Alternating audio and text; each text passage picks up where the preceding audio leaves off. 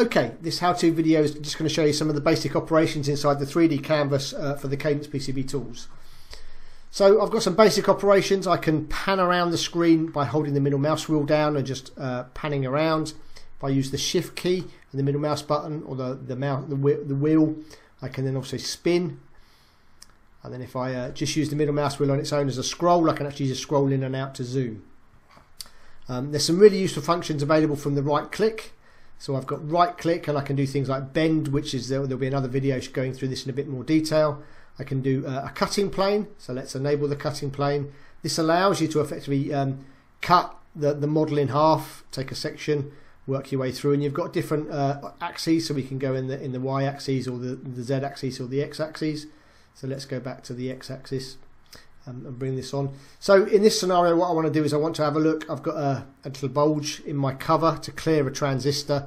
So let's just go to the view camera, maybe go on to the left side. We'll zoom in here a little bit just to get a little bit closer to it. And if I actually take the cutting plane back, I can actually get a really good visualization of my transistor and the amount of clearance that I have. Let's just zoom in there. So you can see there's my transistor model. There's the clearance that I've got. But while I'm here, I can also look at kind of bias and clearances and things like that. So the cutting plane is a really useful design feature.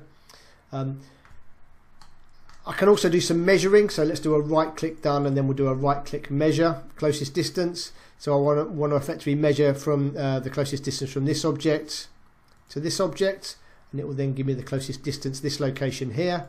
We'll do a done. Let's do a measure path. So if I wanted from a surface, maybe I wanted to go from this top surface to the top surface of here, it will give me effectively the dimension and the distance surface wise. So there's some really useful measuring functions. The visibility pane gives me full control, so I can obviously turn all the symbols off. And then if we go to the visibility pane, I can start to turn layers off by layer, so I can maybe turn all the layers off. Maybe I just want to effectively look at the bottom with the bottom dielectric. Let's just scroll this round so you can actually start to see the copper. Maybe I want to put the solder mask on that layer.